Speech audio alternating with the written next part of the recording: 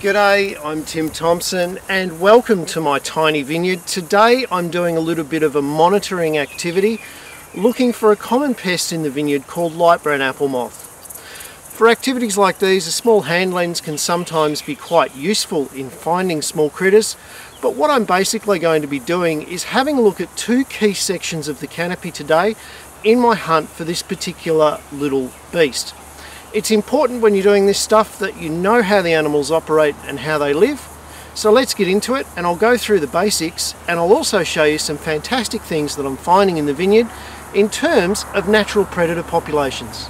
As always, don't forget to like and subscribe, and if you like this kind of content, there's plenty more like this on timthompson.ag. Let's get into the monitoring activity and have a look at some of the things that we're finding.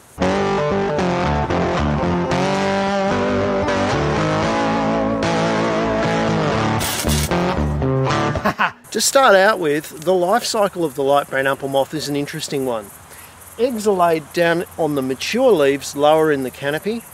They then hatch and the small grubs crawl out and fold up a leaf on an active growing tip. So there's two key places that you should be monitoring if you're looking for light brown apple moth. Down around the fruiting zone in the more mature leaves, and also up near the top of the shoots. Interestingly enough, when they complete their life cycle at the top of the shoots and they're ready to pupate and turn into a moth again, they crawl back down the plant and actually insert themselves in a bunch of fruit that's developing. Now that's the worst part about this creature, and that's what causes the problem in vineyards, because the mouth parts of the light brown apple moth carry spores for the disease botrytis, and the damage they do to the growing berries allows those spores into the fruit. Botrytis is brown rot and it destroys the entire bunch. Even a small number of light brown apple moth are a problem in vineyards because they can decimate your crop. So today I'm going to be having a look at the mature leaves down the bottom and the younger leaves at the top. Down the bottom I'm going to be looking for egg clusters on mature leaves,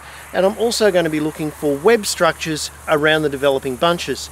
At the top I'm going to be looking for evidence of feeding, and I'm also going to be looking for folded over leaves because they might be hiding a little light brown apple moth larvae inside them, and I've got one to show you later on. When I'm looking at the upper canopy, leaves like this are of particular interest to me because they display symptoms of feeding.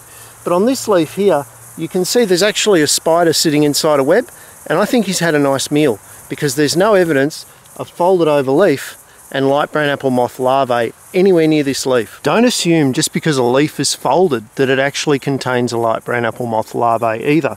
There's all sorts of beneficials that actually fold over leaves for various purposes, like spiders when they're laying eggs. Have a look at this little spider family that I disturbed when I was looking for moths. So make sure you get your hands dirty and investigate every fold. Have a look at that. We've got a spider colony. Now we're going to leave that alone because they're going to take care of any light brown apple moths in this immediate vicinity. Speaking of spiders, check out old mate here. Not only does it look like he's had a good feed, but you can see the web remains that used to house a light brown apple moth, and you can see evidence of chewing in a couple of the pieces of fruit. Now this is early enough for that to scab over and dry out, and I'm not too concerned. If I had a lot of evidence of this chewing, I would be very concerned and I would step up my monitoring. In fact, today it's been really difficult to find your light brown apple moth larvae. I would have thought after the flight that we had and the egg masses that I've seen that we would have had stacks of light brown apple moth in this vineyard. But I've now found some really healthy telltale signs of a light brown apple moth, and these are the following. Eaten areas of leaf, webbing that's folded the leaf over, and a nearby habitat tree that the adult moth could have come out of when they were laying their eggs. So we've got those three things close together. I think we've got a good chance of opening up this leaf and finding a light brown apple moth larvae. Let's have a look at its behaviour when you disturb it and get some tips for looking for them and actually finding them. When you open up the folded leaf area, make sure that you keep the palm of one hand below the natural channel that fold makes. Because what will happen is the light brown apple moth larvae will become stressed, and as soon as they become stressed, they drop down on a thread to about 10 centimeters below the leaf, and they just hang down there. So oftentimes they do that so quickly as you're opening the leaf you miss them, and it'll just look like a little green flash dropping out of the leaf. hold your hand underneath and you'll be sure to grab the light brown apple moth larvae so you can have a look at it and see what growth stage it's in, because they go through about 3 to 4 instars before they go down to pupate and hatch in the bunches of grapes. Well, I'm absolutely wrapped with what I've found here today. I regularly monitor the vineyard. I'm in here every week or so having a look for the diseases and pests that I expect to find. And that allows me to use softer techniques to control them. The other thing I'm really pleased with, and it's a vindication, is that by treating the vineyard floor as a living, growing ecosystem, I've actually created a lot more predator populations than I've ever seen before in some of the commercial vineyards that I used to manage way back when.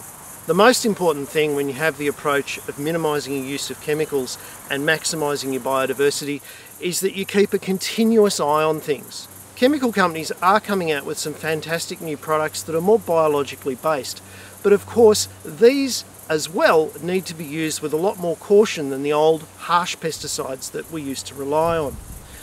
For example, I'm going to be using Dipel to control any population bursts of light brown apple moth. I keep a drum on hand, and this is a bacterial spore that reacts in the alkaline gut of the light brown apple moth larvae and achieves control within about 24 hours. There are tricks with this though. It's not a harsh chemical, so it doesn't stay on the leaves for weeks. You have to spray it at the right time. You've got to spray it at the first instar, just after egg hatch. And you've got to spray it in the evening so that you capture the little grubs as they move about the plant feeding at night time, because remember, they're trying to avoid the predators. So when you use natural solutions to pest problems, you do have to use a little bit more of this, and you have to be prepared to work outside of normal hours.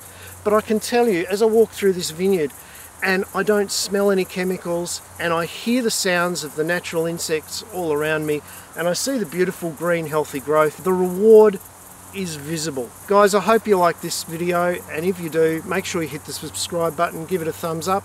There's plenty more content on timthompson.ag, and I'll see you next week.